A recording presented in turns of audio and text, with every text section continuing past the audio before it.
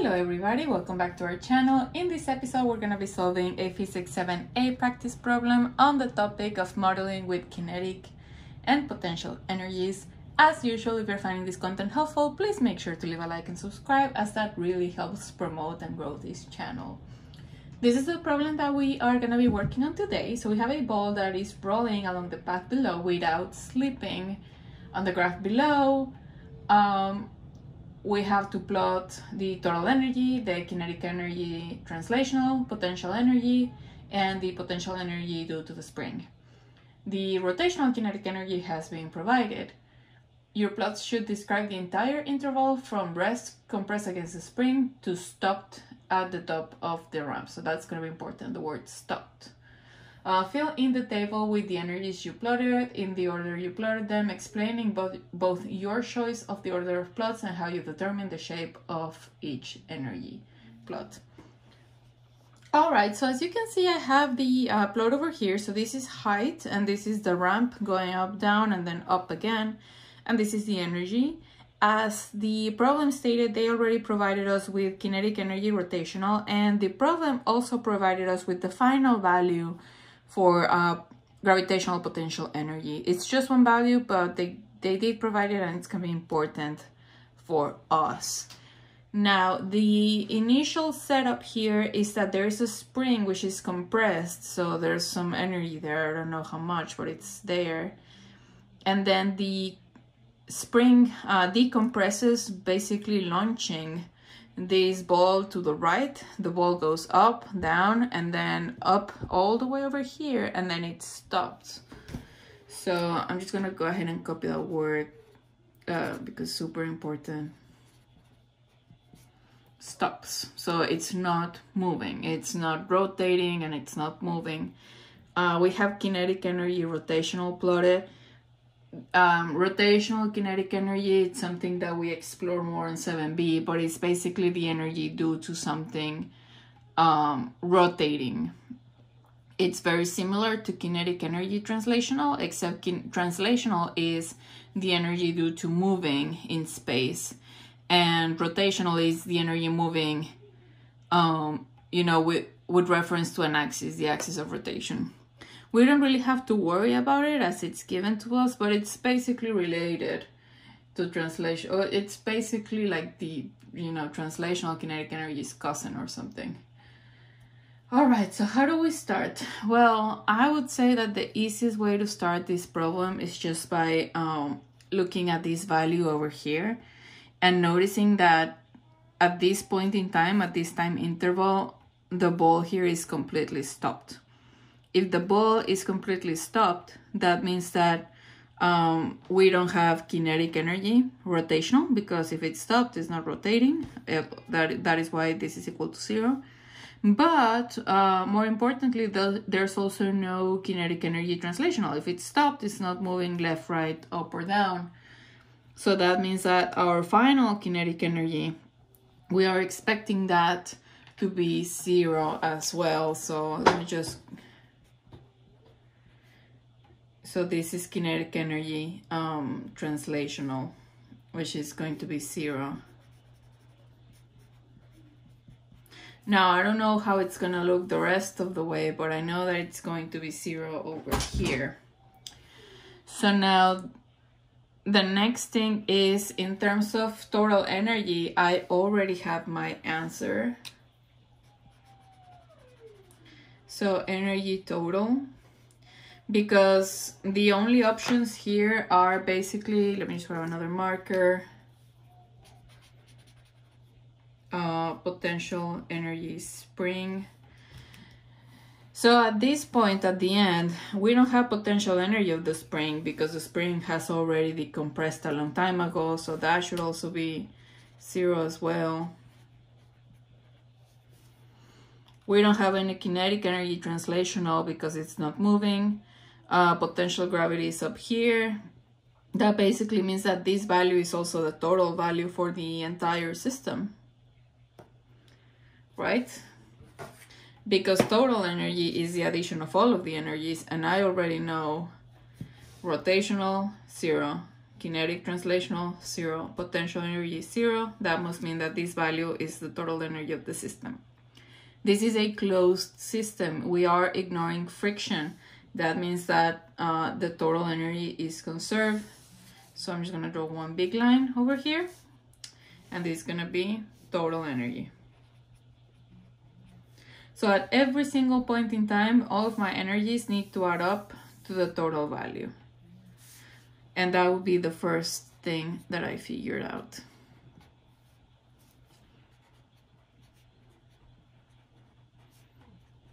At the final point, Ka rotational, Ka translational, potential energy spring are all equal to 0.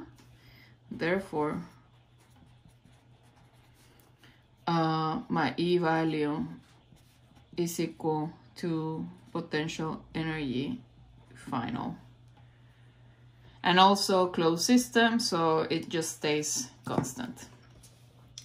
Okay, so the next thing that we can see here is that just how they did their graph, you know, I think that the next thing that we're gonna plot is just this potential energy, because as we can see over here, if you have exactly 5 units of height, the energy is 5 tick marks, 1, 2, 3, 4, 5. So that is why it's here. And potential energy, you know, the only indicator for potential energy is the height. So basically what I'm trying to say is that if we use the tick marks as a reference, and we know that potential energy is a linear function, it's just mg y, then that means that there is a one-to-one relationship between the height in tick marks and the energy in tick marks. So the only thing that I'm gonna do is just copy this exact same thing, and that is gonna be my potential energy graph. So it starts here, goes to 0, then it's 0 over here, then it goes up 2.5 tick marks. So 1, 2.5, like this. And then it's 0 over here, so 0 over here. And now I get to describe this PE gravitational from looking at graphs. There is a one-to-one relationship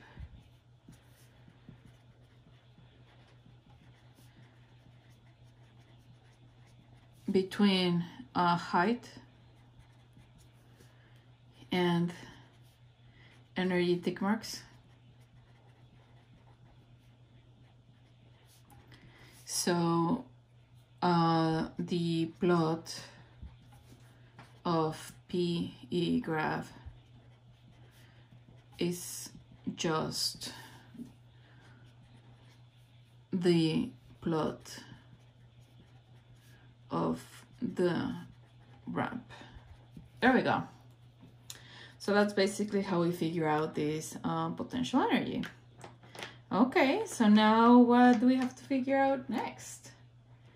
Well, I would say that the spring is also pretty easy to do, because the spring, you know, once the spring has decompressed, then that basically means that the spring is over, right? So the spring doesn't really do anything past that point.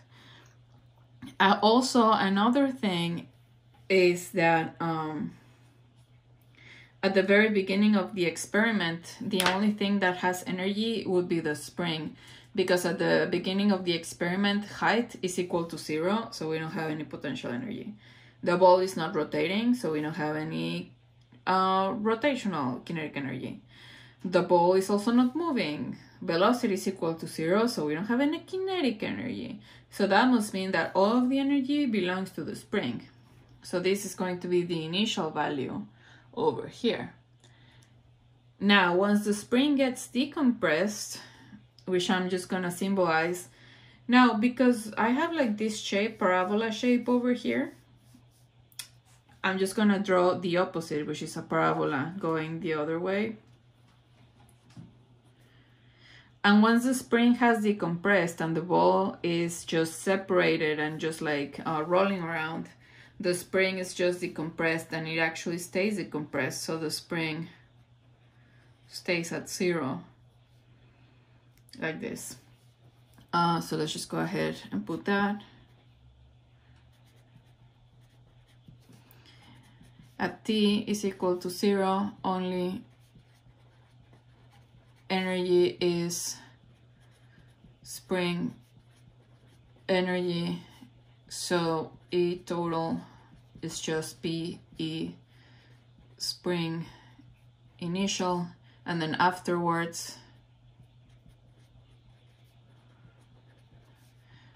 P E spring is equal to 0 everywhere else. Okay, so now the only thing that we have left would be our kinetic energy. Now, kinetic energy, we already figure out the beginning, which is 0, because the velocity is equal to 0. And we also know what the endpoint is going to be, because it's also equal to 0. But how do we figure out what the value is going to be everywhere in between? Well, for kinetic energy, we're going to use conservation of energy. Like I said, this is a closed system, which basically means that all of these energies have to add up to the total at every single point in time. What do I mean? Well, for example, on this time interval, this plus this is equal to E total. Now let's take this time interval, for example. So at this time interval, we have PE is equal to 2, what is it? 1.5 tick marks. So we have 1.5. And then rotational is 1.5. The addition is equal to 3. 1, 2, 3. That must mean that we need another 2 in order to make it all the way to 5, because they have to add up to 5. So my kinetic energy is actually going to be here at this point in time. So that 2 plus 1.5, 1.5 is going to be equal to 5. And that's basically what we have to do. So we're going to put this like this. Okay, so now let's analyze this dashed point. So at this dashed point, we have 0 plus 0 plus 2, and then it has to be equal to 5. So that means that kinetic energy has to be equal to exactly 3. Let me just, should be like, there we go, straight line. Yeah, so that's 0 plus 0 plus 2 plus 3 is equal to 5, and energy is conserved in this dashed line. Now let's just do it here in the middle. 0 plus 0 plus 2, that means that it has to be 3 here again. Over here is going to be the same, 0 plus 0 plus 2 plus 3, and that's how you get it to be equal to 5. So energy is conserved on this part, and I basically just have to keep going. I don't even know why I did it from right to left. You can do it the other way. It's exactly the same principle. It just has to add up. So now we have, let's just do over here in the middle. So we have 0 plus 1/2 plus 2.5 plus what is equal to 5. So that would be 2. So let me just, so it's 2 over here. So let's just,